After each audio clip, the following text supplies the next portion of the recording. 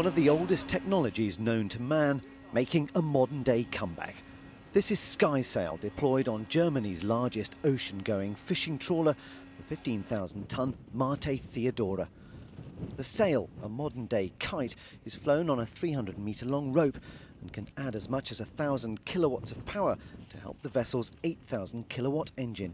The SkySail system is working like a wing of an airplane. So we fly this kite with a relatively high speed between 80 and 160 miles per hour, and so we get a very high lift force on the surface of this kite, which is equal to about 2,500 square meters of a normal sailing boat.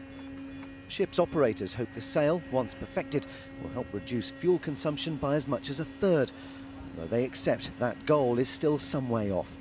We know that during sailing from A to B, the vessel, the sail is working, but the challenge for us is to see how it works during trawling, because then the ship is not moving from A to B, it's moving around and turning around. There we have to have our challenge to find out how good it is working.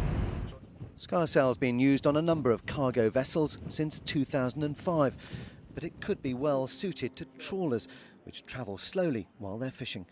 Stuart McDill, Reuters.